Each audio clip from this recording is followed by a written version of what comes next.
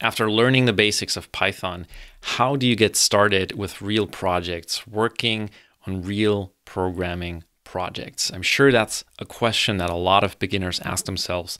And I was asked this question by a Debater.org newsletter subscriber. So let's talk about that for the next couple of minutes. What I would do once you have mastered or gotten comfortable with the basics of Python, meaning the syntax, how to install packages, how to run your programs, how to bug check your programs, and all of these things, meaning you can actually bring some value to the world with your programs and solve real problems that people have. How do you take the next step? I think a critical part here is to realize that when you have some programming skills, you actually have a really powerful ability. And you can take that ability to go out and solve problems for other people. And that can make it a very rewarding thing to do. And it can be a great thing for you to help build up your skills. So for example, what you could do if you don't feel comfortable yet applying for jobs or doing paid work, just to go out and see who you can help with your programming work, right? And it could be, I don't know, helping your neighbor, doing some data crunching, with his outside weather station. And that's probably a stupid example, but maybe it's something, at your existing or current place of work. Maybe there's a colleague you can help automate some of his tasks or her tasks.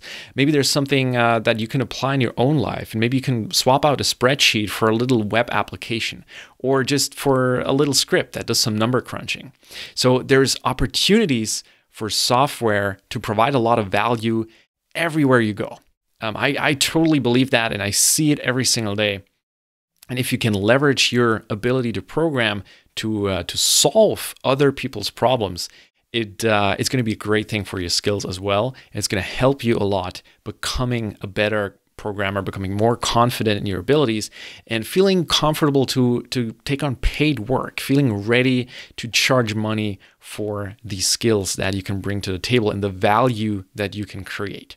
So that will be one thing you can do. You can go out, seek out people you can help in person by writing little programs for them, or scratch your own itch, write programs for yourself.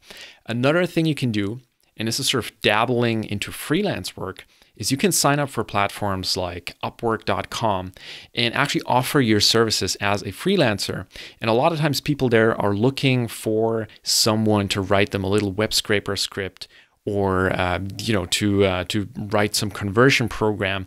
And your programming abilities can be a very helpful asset on a platform like that. Now, granted, for the most part, you're not going to make a ton of money, because these are not like highly specialized skills. And there's a difference between doing writing a web scraper and doing some number crunching or some transformation versus building someone a full-blown web application, as part of some startup company.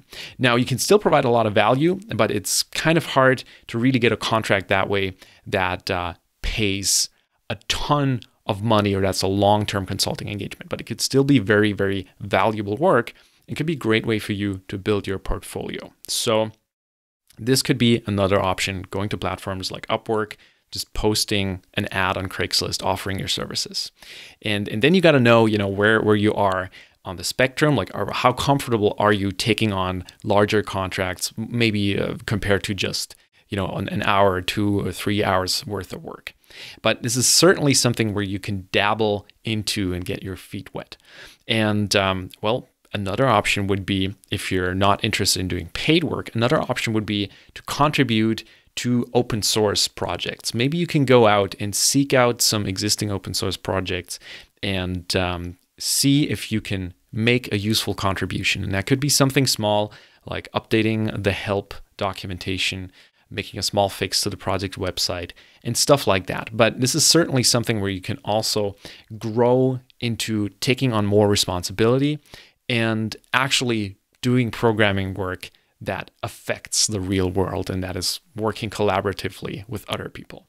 So I laid out a couple of strategies in this video that you can use, and hopefully that will help you on your journey to where to go next after learning the basics of Python.